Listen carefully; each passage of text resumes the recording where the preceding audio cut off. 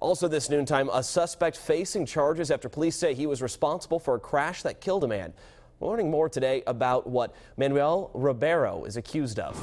Eyewitness News reporter Sean Daly is working the story right now. He joins us live at the courthouse with the Southeastern Massachusetts Mobile Newsroom. Security was tight here at District Court in New Bedford this morning, with emotions running high following a fatal hit-and-run accident over the holiday weekend.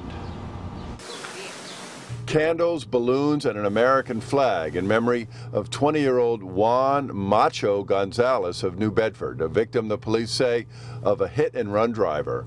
The crash was loud. It woke up a neighbor. The person came down through the stop sign, which they usually do, and just hit this kid at like 50 miles an hour or something. Kid didn't have a chance. It was around 4 a.m. Sunday morning at Russell and Purchase Streets. The police say a pickup truck ran a stop sign, slammed into Juan Gonzalez's car, and then took off. The driver, 33-year-old Manuel Ribeiro of New Bedford, was quickly arrested and charged with felony vehicular homicide, fleeing the scene and driving on a suspended license.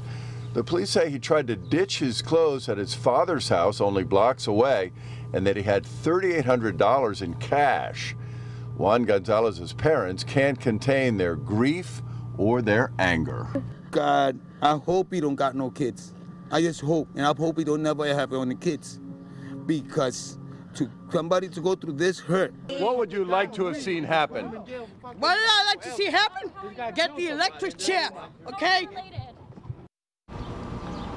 That was Juan Gonzalez's step-grandmother reacting to the bail on which the defendant was released, $1,500 cash.